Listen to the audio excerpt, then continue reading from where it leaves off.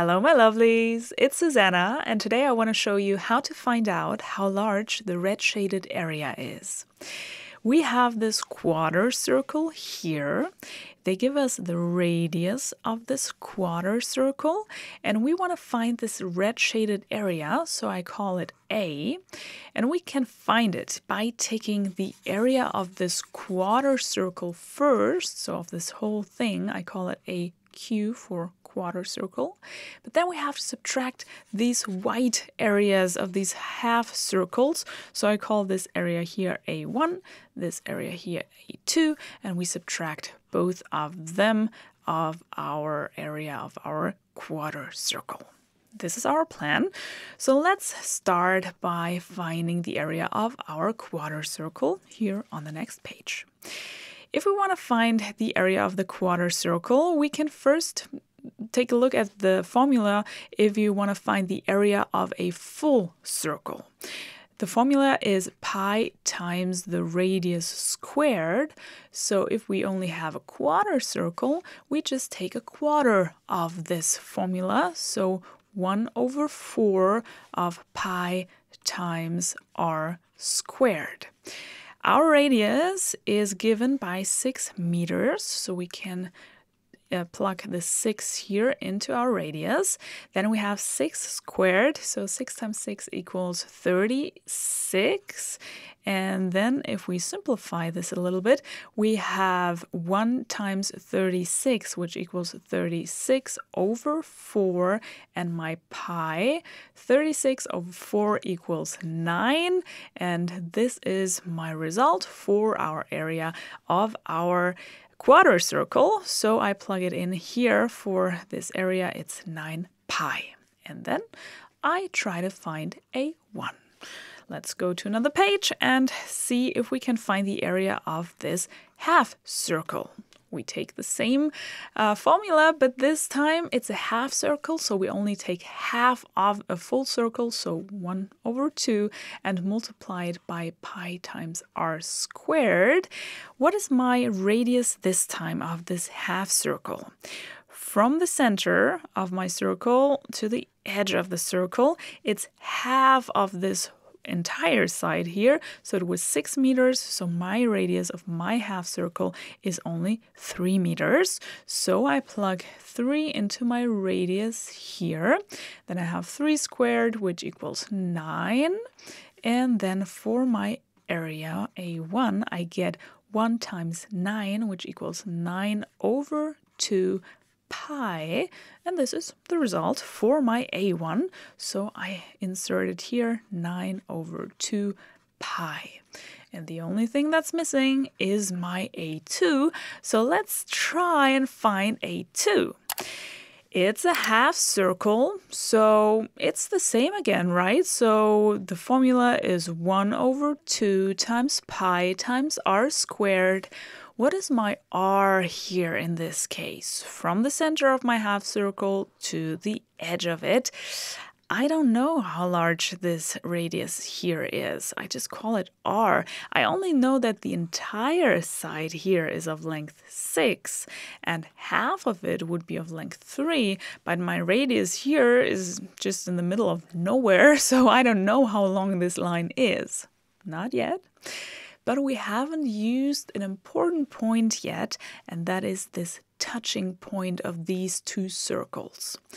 Every time you solve such a problem and you have two things that touch each other, this is an important thing to look at.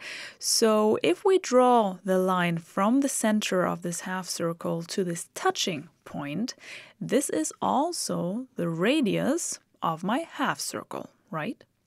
And if I do the same with this half circle here, so from this touching point to the center of my circle, this is also my radius, so I know that it's of length 3. And now I've built a line here from these two centers of my half circles. And why is it a line? Why is it straight, really? What's the explanation for this? Well, we have this touching point here where our circles touch each other, right? So it is one point that they have in common. If I draw the tangent line at this point here, it should look something like this. So it is a tangent line to this circle, and it is the same tangent line to this circle because they touch each other at one point. And the radius, if I draw it from the center to this touching point, is always perpendicular to the tangent line to my circle at this point. And that this is the same for this half circle here. So this radius is also always perpendicular to the tangent line to the circle at this point. So I have 90 degrees, 90 degrees, so I have 180 degrees between these two lines, which means it is just one straight line. Okay, so I have this one straight line here, and with this I've built a triangle here, and it is a right triangle because of my quarter circle. And my r, what I want to find, is part of this triangle. So let's try to find the lengths of the other sides. So this side here is just half of the entire side, so it's of length 3. And what about this length here? I only know that the entire side here is of length 6. So if I just subtract this part here of the entire side, then I get what I need. So I take the entire side, the 6, and subtract this r, and this is what I need for my triangle. So let's use the Pythagorean theorem here in our right triangle. First of all, we have to find the hypotenuse of our right triangle. That is the side that lies across my right angle. So this here is my hypotenuse. And the Pythagorean theorem says then, take one of the other sides. So take your 6 minus r and square this side, plus take the other side and square it, so the 3, and then you get the hypotenuse squared, so this is r plus 3 in parentheses, and square this thing. And this is an equation. We can solve it for r, and then we found our radius for our half circle here. So let's go to another page and solve this equation for r. We have parentheses squared here, so to simplify this, we can just take these parentheses and multiply them by themselves.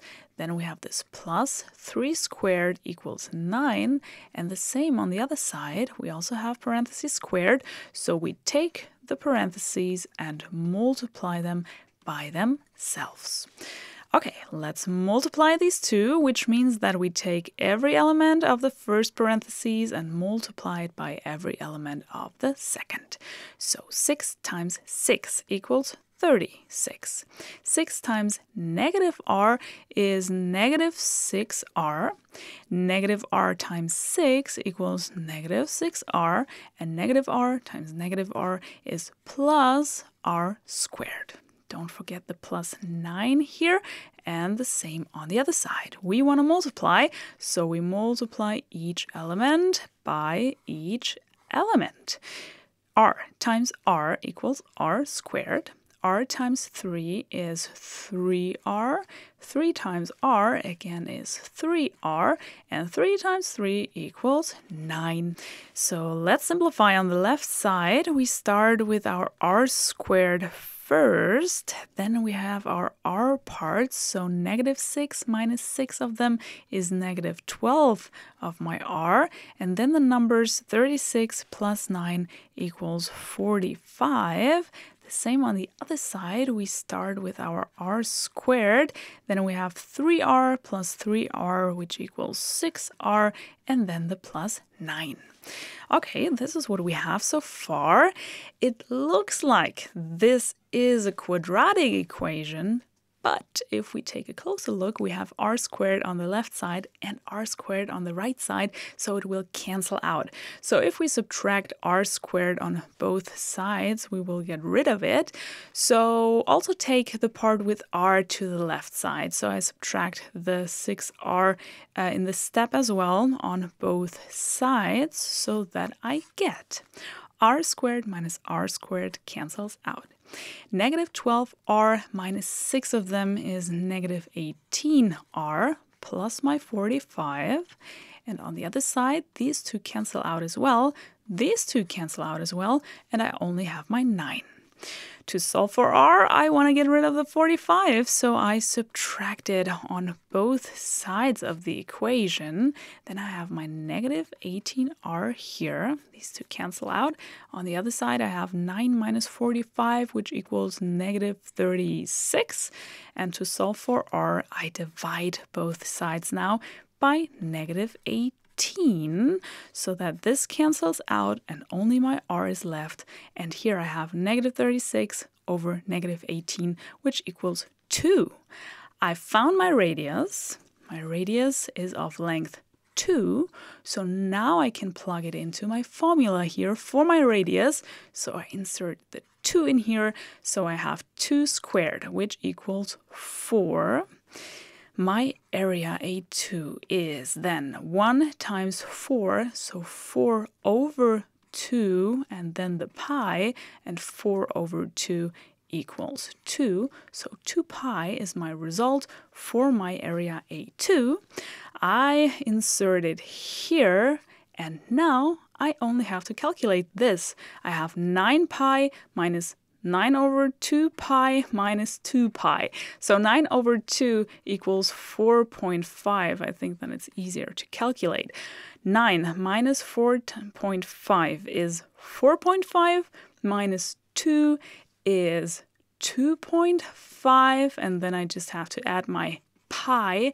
This is my area, the exact value. And if you want to find the decimal number, then your area is around 7.85. We worked with meters here, so you could add for the area square meters at the end. I hope you enjoyed it. I'm curious how you solved this problem, so please let me know in the comments. I wish you a wonderful day, and I hope to see you in one of my next videos. Take care!